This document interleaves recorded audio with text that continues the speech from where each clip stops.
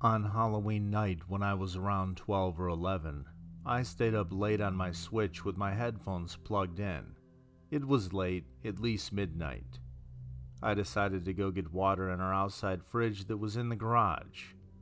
I have to mention my parents had friends sleeping in the trailer outside, so the door was unlocked to go into the garage just in case they came inside during the night for any reason. When I got out of my room to go get the water, I brought my Nintendo Switch with me with my headphones plugged in. Right before I got to the garage door, I decided to turn it off and take my headphones off as well. I didn't have a reason to do this, and it's not something I normally do at that age, but it might as well be the reason I'm here today. When I put my hand on the garage door handle, now with my ears free, I heard a loud crash in the garage. My body went cold. It felt like I was made out of white noise. But I didn't freeze. I calmly checked the door handle by turning it slowly, as to not make noise, and once I realized it was unlocked, I locked it quickly.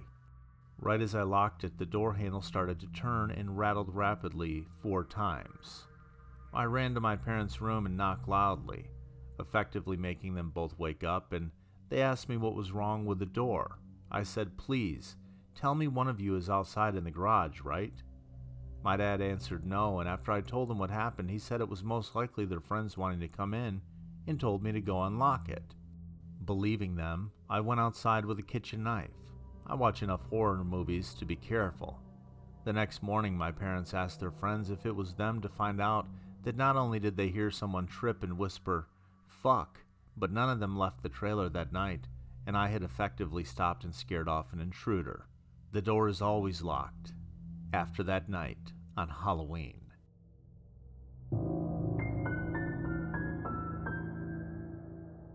It was a cool October night. My friends and I were at a Halloween party, hanging out and just having some drinks.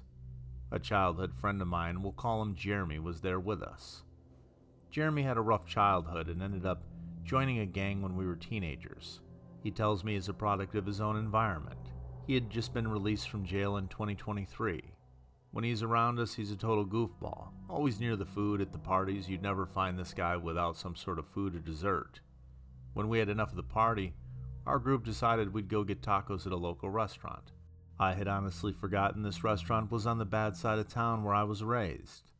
And while this plays a big part in the story, my car, which had myself and my friends Jenny and Brianna in it, arrived first. Brianna drove my car since both Jenny and I were a bit buzzed and she was the only one who didn't drink alcohol. We got into the restaurant and ordered our tacos and made our way towards an empty booth. A few minutes later, the guys arrived. It was Brandon, who had a broken leg, Garrett, who's the all-talk kind of guy, Salvador, who's the typical tough guy, and Jeremy, the aforementioned gang member. On one side of the booth, it was Brandon and Jenny to my left and Brianna to my right. In front of me was Garrett. For some reason, Jeremy was upset and Salvador was trying to convince him to take off. With that, Salvador tells me they'd be right back and they leave.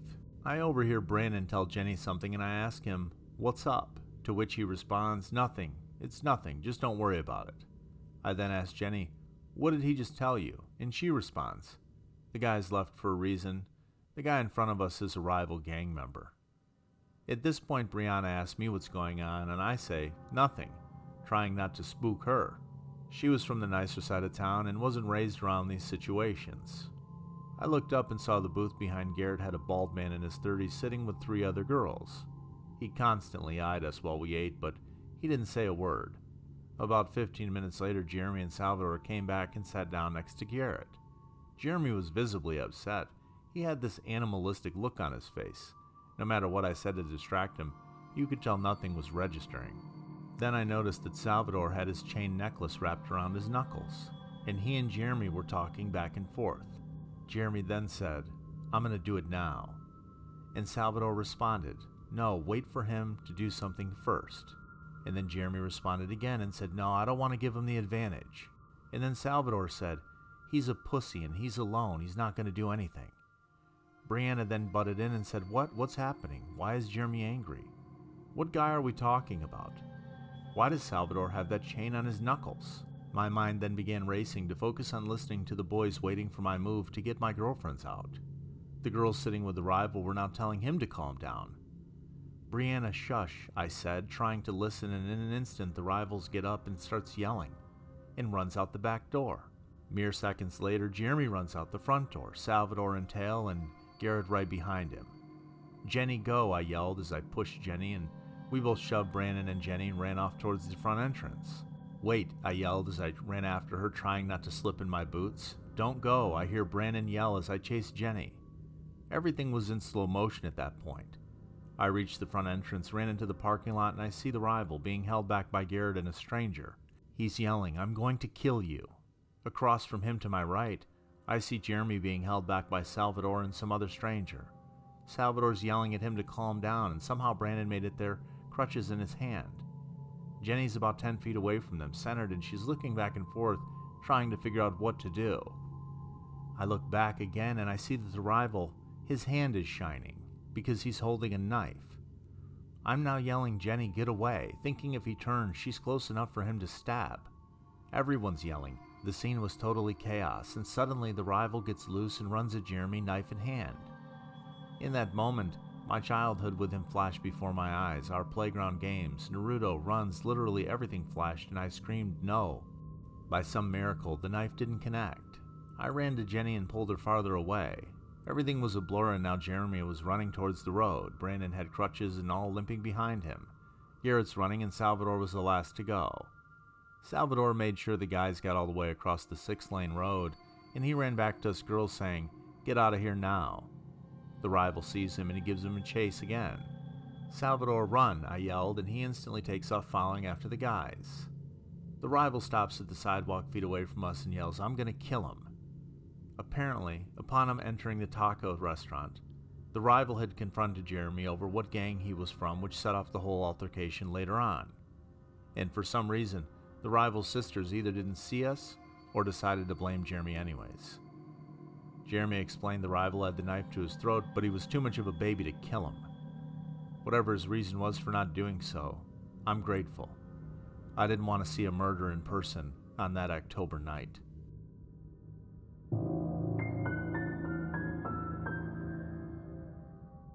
It was Halloween in my senior year of high school. I went to a Catholic high school, so we always had the day off after Halloween, because it's considered a church holy day, so my friends were game to start our weekend early. On nights when we didn't go to parties, we usually did the same thing. We'd sit on my front steps for a couple hours and joke around. Then we would walk the neighborhood and usually end up at this crappy pizza place across town because the prices were so cheap. Since a few of us had recently broken up with our girlfriends, we weren't in a mood much to party, so we did our usual. It was around 10:30 at night, and the pizza joint is closing up for the night.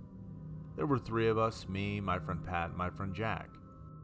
We grabbed pizza, finished, refilled our drinks, and headed out. To get back to my house, we had to cross the large mall parking lot that's about 4 football fields long and 2 wide. I should mention at this point, we aren't dumb, naive kids. We all had grown up in the city and had our fair share of urban experiences. All 3 of us were pretty streetwise and were competent out there by ourselves, but we experienced something this night that we were totally unprepared for.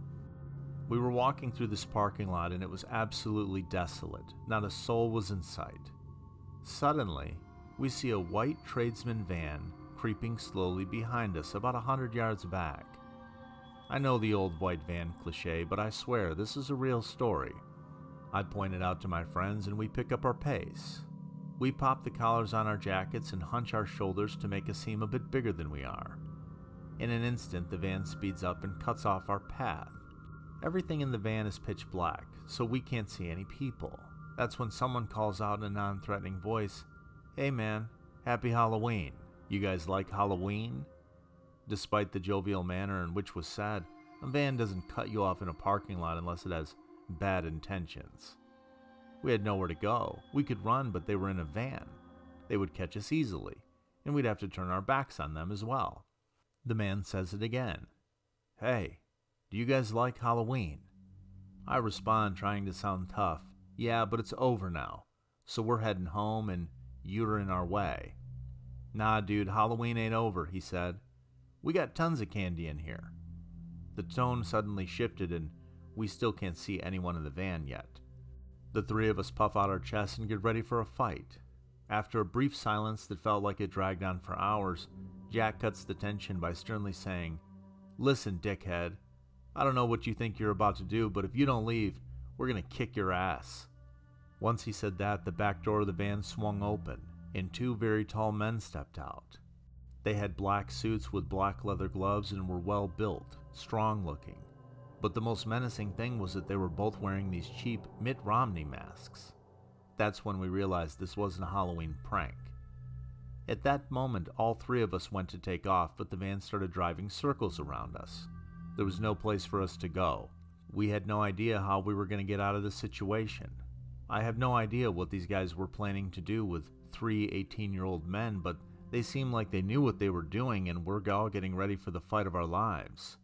The van stopped and it looked like they were about to make their move. This was it. I mentioned that there was three of us that night. It was at this moment that my other friend Pat, the one that had stayed silent up to this point, leaned into both of us and quietly said, "This is a Hail Mary, but get ready to run when I say go, alright?" He then picked up one of our sodas and threw it with all his might at the driver's side window. The window was open, and the cup miraculously connected with the driver's head. Pat screamed "run," and we took off across the parking lot. The van squealed off in the other direction and we hurried home. Jack and I were both confused as to why a simple cup of soda got them to give up on their plans. Then we found out what actually happened. While we were panicking, Pat kept his cool. He nonchalantly dumped out his drink and slipped a big rock into the cup. Then he waited for the right moment. The driver, thinking that this kid had just thrown a drink at him, wound up getting smacked in the head with a huge rock. It probably knocked him out cold, or it at least bought us enough time to put some distance between us. All that was left after that was pulling off a miracle and getting the rock to hit. Maybe a guardian angel or God himself took care of that. I'm still amazed by it. Moral of the story, kids, don't panic when you're in a tight spot. If you lose your cool, you lose the fight. And I'm glad that our Halloween wasn't ruined.